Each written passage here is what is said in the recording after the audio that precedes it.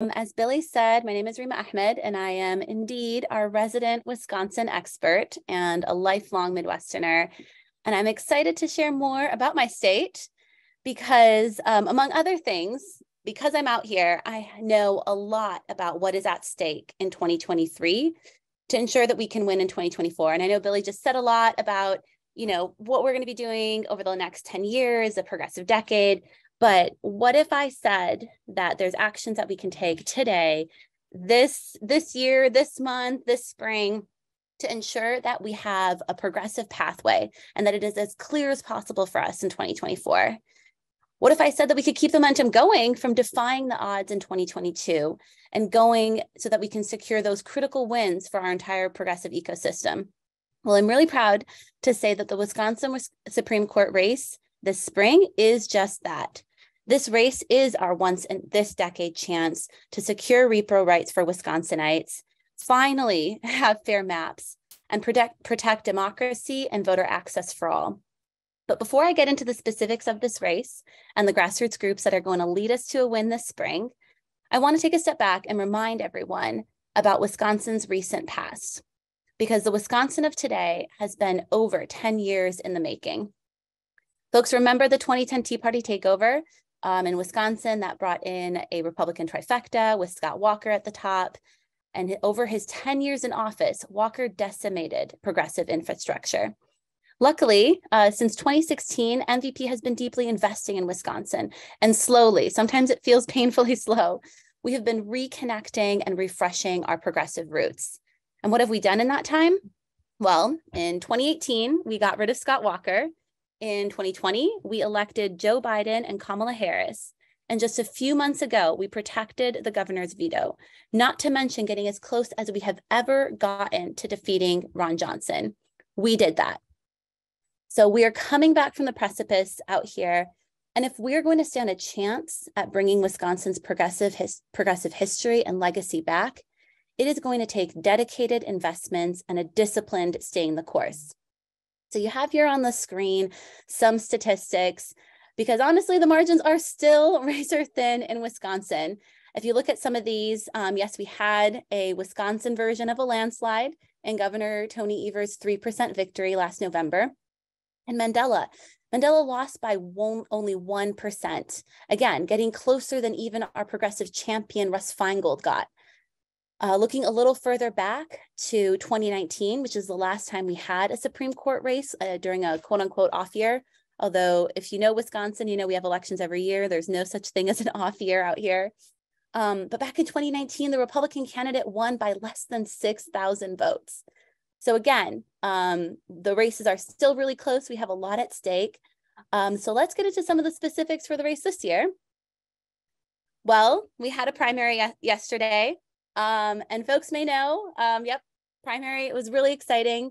We had 4 candidates on the ballot. This is a nonpartisan race. So, the candidates were just running as themselves. So we do know the political ideologies of these candidates.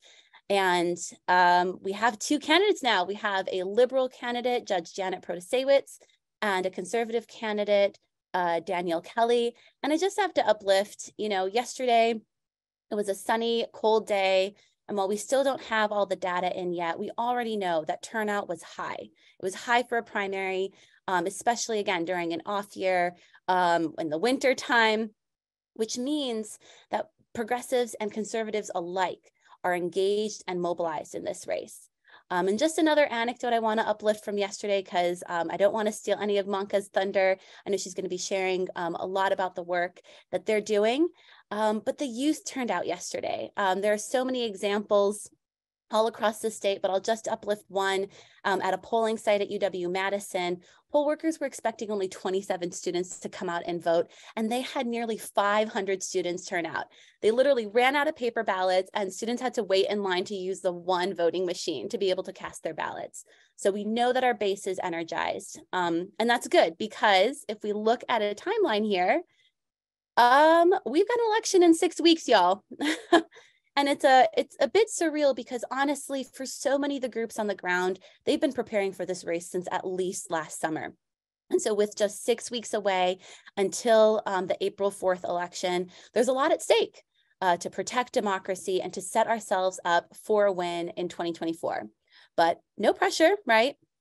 And speaking of what's at stake, many of the progressive issues that we all care about, I'm talking about repercussions not only for Wisconsin, but our entire Midwest region, for the country. We're talking about the opportunity to repeal the 170-year-old abortion ban in Wisconsin. If we flip the court, we have a chance to revisit our notoriously gerrymandered maps, some of the most gerrymandered in the nation, and maps that are going to be in effect for the next decade.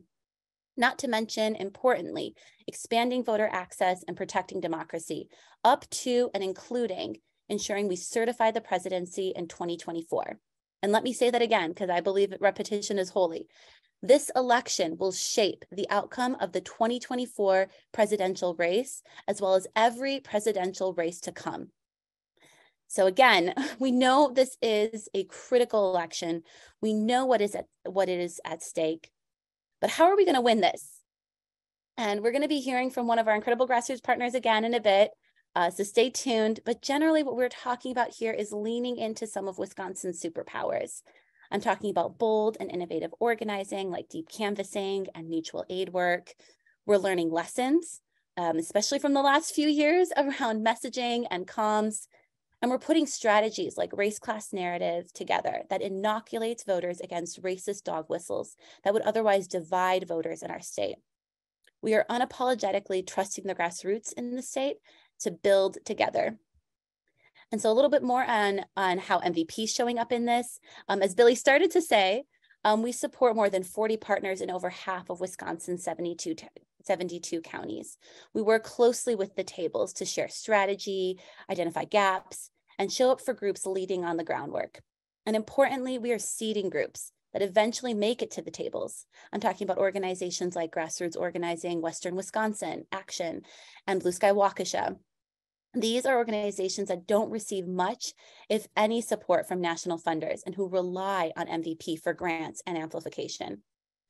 So before I turn it over to my fellow Wisconsinite, I want to say this one more time. Wisconsin is clawing its way back from the precipice. Elections out here are won and lost by extremely small margins. But I know we can win this. We helped Wisconsin oust Scott Walker. We defeated Donald Trump, and we prevented a Republican trifecta in the state. We can keep Wisconsin from falling back into long-lasting conservative agendas. We've done it before, and we will do it again.